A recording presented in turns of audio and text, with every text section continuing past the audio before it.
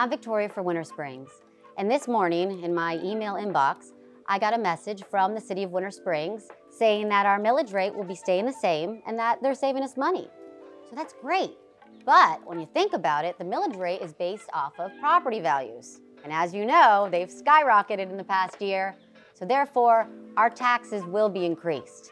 You will see a difference from 2021 to 2022 in your millage rate for Winter Springs.